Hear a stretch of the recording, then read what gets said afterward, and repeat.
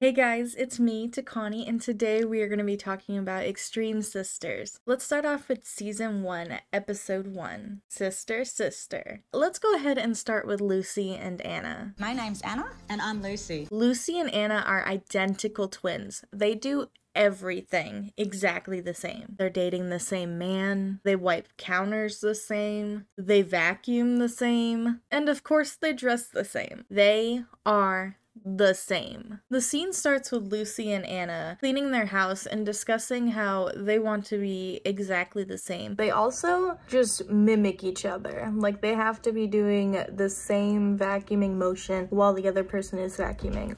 We just think we're one person.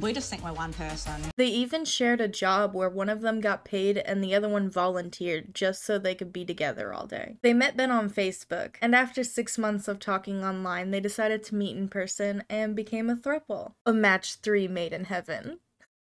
In the confessional, Ben shares how much he loves both Anna and Lucy, and how he loves that they aren't afraid to be themselves. He understands that they wanted to be treated as one person, and he's willing to do that. And he doesn't care if others judge them. They've been together for 10 years, and they're all really happy together. Lucy and Anna are counting out their Cheerio pieces. It has to be the same.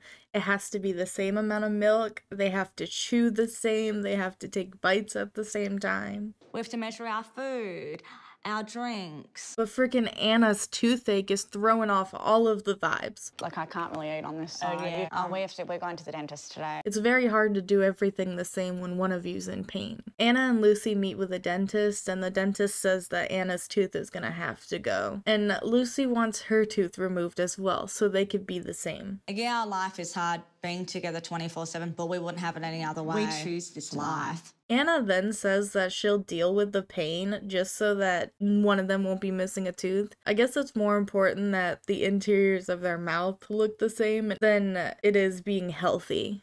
Also identical twins, Patrix and Patrica are on a weight loss journey to get ready for their lifelong dream of living in Orlando. Patrica shares that she was bullied growing up because of her hand. And then Patrix shares that she was really into violin in middle school, but she decided to give it up because her sister couldn't do it. Even though she absolutely loved violin, and Patrica said that she was really good. I feel like her parents should have encouraged her more to continue doing the violin, and Patrica could have found something that works for her. After a heartfelt moment, Patrica shares that Patrix always pulls her out of her shell, and has helped her believe that she could do anything. Patrica is married to Ron. They've been together for 20 years and have a couple beautiful children. The ladies start busting it down before breakfast, and Ron shares that he feels like a third wheel between the two. He says that he never gets alone time with his wife because Patrica is always there. Patrica and Patrix share that they want to move to Orlando because of Disney, the palm trees, the beautiful weather, the water. But Ron wants to stay in Atlanta. That's where the family is. That's where his kids are going to school. That's where his family is. It's dinner time, and they invited over Mom and Dad. The boys, Ron and Granddad, all get to eat in the kitchen, while the ladies and their mother eat at the dining room table for some reason. Patrica shares with their mom that they're moving to Orlando, and that if Ron doesn't want to go, he can stay back and come and visit as much as he likes. Mom is obviously not on board and doesn't want her kids to move away from her. Patrix shares that it's been her and Patrica's goal to move to Orlando, and she doesn't like the men that live in Atlanta. The fish in the sea just aren't hitting over here. Patrix wants to move to Orlando for the men, the vibes, and the plenty of fish in the sea. Plus, it's been her and Patrica's goal their whole lives. And then the mom kind of calls her out for being selfish because she wants her sister to uproot her family and her life and just leave her husband behind for Orlando when her sister's gonna be out there dating and hopefully finding someone to be with for her. In the confessional, Patrix shares that she gave up a lot for her sister, and when her sister started her family, Patrix focused on her and helping her family instead of making her own. Patrix tells her mom that it's both of their dreams to move to Orlando. I think it's sweet that she gave up violin for her sister, but Patrica well, or the parents, should have really encouraged her to stay doing the violin. Patrica could have found something herself to enjoy. Like they enjoy roller skating together because she doesn't have to use her hands. But maybe Patrix's dream was to play the violin. It's really sad that she gave that up for her sister, especially since she was so good. I hope she does go and explore it more again. Or hell, maybe they could start up a band. Patrica can be the vocalist, Patrix playing the violin, you know? I get it's hard when the world isn't meant for you. As someone who also struggles with disabilities and chronic conditions, it's rough when you can't enjoy things that other people can. But it's important to embrace what you can do. It's not getting what you want, but it's wanting what you have. I personally would never want to limit my siblings' growth and hobbies just because I can't do them, but I'm also not in their position and I didn't grow up the way they grew up, so everybody's a little different. I wonder if Patrica feels like she owes Patrix everything, and that's why she's going along with the move to Orlando. Maybe she doesn't even want to move there anymore, but she doesn't want to hurt her sister.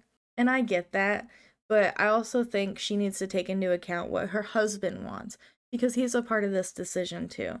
And she needs to have a talk with her sister saying, hey, I don't want to go, or I do want to go, or maybe you can go and I could join later, or like something like that. Like they can retire in Orlando for sure. Now let's move on to Brooke and Baylee. They start their introduction off plucking each other's eyebrows and chin hair, and chest hair, of course. And then in the confessional, Brooke shares that Baylee shaved her butthole when she was going into labor, so that was cool to know. After their parents had divorced, they jumped from house to house and lived with their grandparents mostly.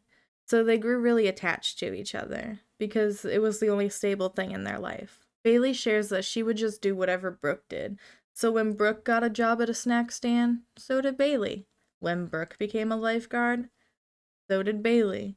When Brooke became a teacher, Baylee's learning to be a teacher too. For whatever reason, they decided to film Baylee picking up dog poop with like a Walmart bag. And can I say, use a poop bag? What the heck? Why are you using an easily destroyed bag to pick up poop? And I didn't need to watch, like, they didn't need to include this scene. Baylee has lived with Brooke, Denver, and their baby for about 3 weeks, and Denver is ready for her to move out. First, Denver calls out Baylee for leaving her shoes on the floor and not putting them in the shoe rack that's literally right there, and I was like, that's a little picky. But then he calls her out for leaving her underwear everywhere, like her used underwear. Like, come on, are you serious? Denver tells the ladies he has some rules, and he wants the ladies to make sure Baylee picks up her underwear, and also make sure that Baylee doesn't sleep in the bed with him and Brooke.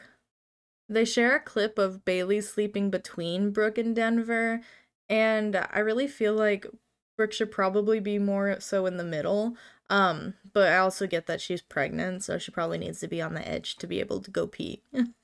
It is kind of strange, though. You have to get out of here before he wakes up. And Brooke defends herself by saying, well, I'm not cuddling you. And Denver's like, in the sternest voice, Denver says, she touches me with her feet. The producer asks if it's an accident, and Denver says yes, of course. But she scratches him. She's got some long toenails. Baylee suggests that she can lay on the edge and Brooke can be in between them, and Denver puts his foot down and says no. Brooke agrees with Denver that she needs to detach a little bit from her sister, and Denver seems happy with that conversation. Baylee's boyfriend of 4 years, Briar, comes over, and they're gonna play badminton in the backyard. While Denver and Briar are unraveling the badminton net, Denver suggests that maybe Briar and Baylee should move in together, but Brooke responds that they can't move in until they're married. That's just what they want. Denver points out that Baylee's fine sleeping in his bed, and he's a grown man, so why couldn't she share a house with Briar? Briar seems absolutely blindsided. Brooke is like, yeah, of course she sleeps with us, as if it's a totally normal thing. Briar asks Baylee why she does that and says it's odd and unhealthy. After setting up the badminton net, they decide to make it a competition. If the boys win, Baylee can't sleep with them anymore. Unfortunately, the girls win. Denver decides to go pout in bed, and Brooke follows behind talking with him. Then Brooke and him have a little discussion, and she tells the confessional that she doesn't want to lose him. And sure, they've had their ups and downs, but she's really happy and she really loves Denver. But she also doesn't want to choose between her husband and her sister, which is completely understandable. Denver points out the photo of Brooke and Briar on the vanity and says that she overstayed her welcome, and she needs to stop sharing a bed with them. When Baylee says that she's worried about Brooke feeling unwelcome in her home, Denver's like, why? Because she has to pick up her underwear and she can't sleep with us? I feel like Brooke is taking the conversation wrong. At least to me, it doesn't seem like Denver's like, she's got to get out. I think what he's saying is she's got to get out of our bedroom, which I totally agree with. Like, you want some privacy with your partner, and he probably doesn't like waking up to his sister-in-law in bed with him when he could be waking up to his wife, you know? I think if Baylee just, I don't know, picked up her underwear and slept in her own bed, they wouldn't be having any of these issues. I'm an introvert, so I'm not huge on sharing my space in general, except with people that like are really close to me and can respect the parallel play but don't talk to me kind of situation. So maybe I just don't understand this kind of bond. I don't get why she can't just sleep in her own bed. Surely they can handle being separated at night. Like, they can just get up early and wake up early together and spend time together. It really has to be like first thing in the morning, you know? And I feel like Brooke should really take into account of Denver's feelings, because he's clearly struggling with this and he's clearly feeling dismissed. Background dog change. Thank you guys so much for joining me on this reality recap of Extreme Sisters. If you enjoy the content, don't forget to subscribe and join my Patreon for more exclusive content. I'll see you in the next video. Bye, guys! They're moving to Orlando. Oh my god. To move towards Atlanta. Oh my god, that's where they live. To move towards oh my god. So she wants to move to Atlanta. Oh my gosh, why can't I say Orlando? Orlando. Oh my god. To move to Orlando. Oh my gosh. To move to Orlando.